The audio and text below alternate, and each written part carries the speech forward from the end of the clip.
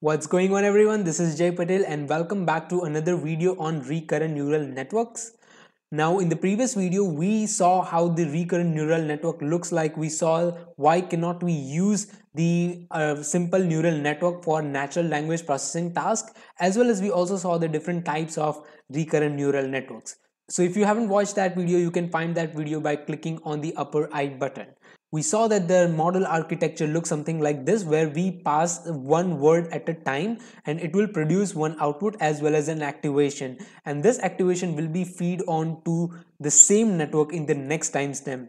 So for example, when we pass the second word work, we feed the activation from the previous timestamp to this timestamp, and we'll continue repeating this process until we reach at the end of the sentence. Now in this video, we will look at the mathematical details behind the RNN cell. We will see what goes behind this cell that looks like a neural network. And again, if you are new to this channel, consider subscribing and also hit the bell icon so that you get notified whenever I upload new machine learning video. And if you find this video helpful, then please do hit the like button, share it among your friends so that they can also be benefited from this. And let's not wait further and let's get riding with this video. Now in the last video, I told you that we pass one word at a time, but computer does not understand words. They only understand numbers. So we cannot pass this word Kelly directly to our model. So we need to convert this word into a number or a token. For this, what we can do is that we can create a vocabulary of words. Now this vocabulary will have all the words that are known to us, but we can limit our knowledge up to only 10,000 English words. For example, the first word in our vocabulary will be A, second word will be, let's say, Aaron, and the last second word will be, let's say, zebra, and the last word is an unknown token, which means that any unknown word that we encounter. Now let's say the word Kelly appears at some position 3, 4, 5, 6, and let's say the second word work appear at some 8, 9, 8, 9th position. Now once we have a number associated with our words, we can feed them to our network, but we also need to convert this number into a one hot representation. One hot representation is a vector. Now all the value in these vectors will be 0 except at the position 3, 4, 5, 6, which will be 1. Now similarly, the one hot vector for the word work will be given by this, where all the values will be 0 except the value at position 8, 9, 8, 9, which will be 1. Now we will convert the remaining words similarly into a one hot vector form. Now once we have converted our sentences into one hot representation, we can feed them to our network. Now it's time to see the mathematical details behind one RNN cell.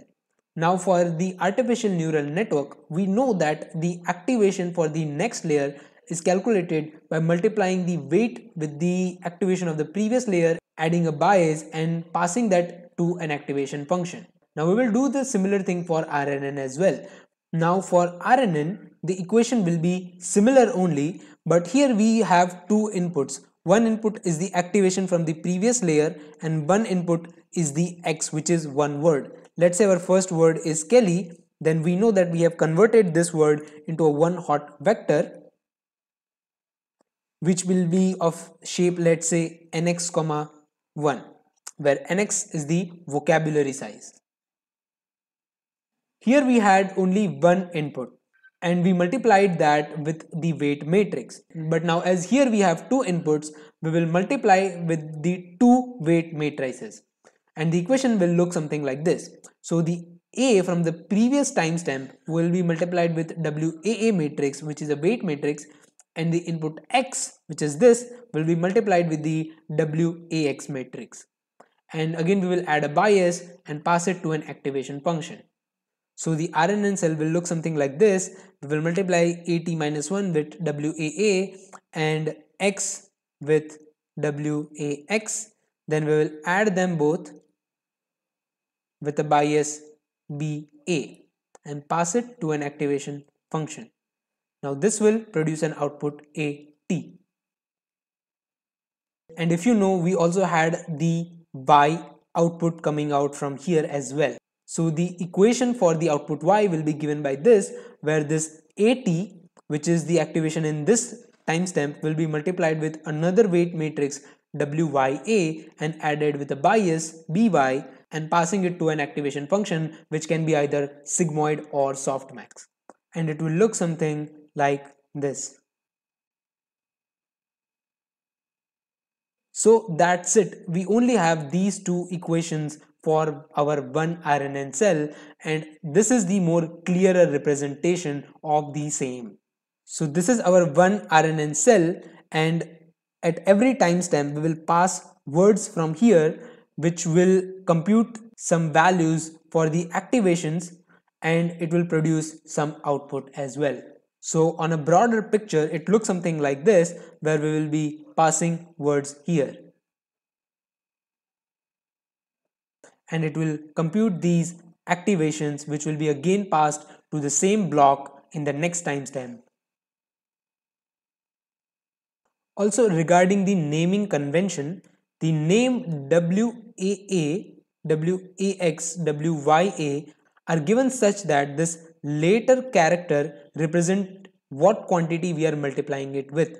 So for example, this WAA is multiplied with A, that's why we have A here, and this WAX is multiplied with X, which that's why we have X here, and again this WYA is multiplied with A, and that's why we have A here, and the first character represent what it is producing. For example, this WAA and WAX are producing A while WYA is producing Y. We also saw that for some applications, like for many to one applications, we do not have this output at every timestamp, but we only have the output at the final word, after the final word.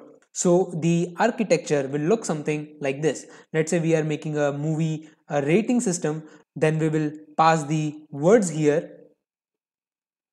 and at every timestamp it will feed the activation to the next timestamp, but it will not compute any calculation for the output here, but it will only calculate the output when it reaches the end of the word. Now there are other interesting things that we can know about this, and that is that instead of just having one cell in a recurrent neural network, we can keep two such cells. So for example, we will pass the words here, it will compute the activation A1, and this activation A1 will again be passed to the next cell in the same timestamp, which will then compute the output Y. So here at every timestamp we are having two cells, where here we have activation A1 which is passed to this cells, and we have A2 which will be passed to these upper cells. So I hope you understood how the recurrent neural network model looks like in detail. Now in the next video, we will look at the backpropagation. We will get an intuitive idea about how the backpropagation look like in a recurrent neural network. So if you found this helpful, hit the like button, share it among your friends, and I hope to see you in the next video.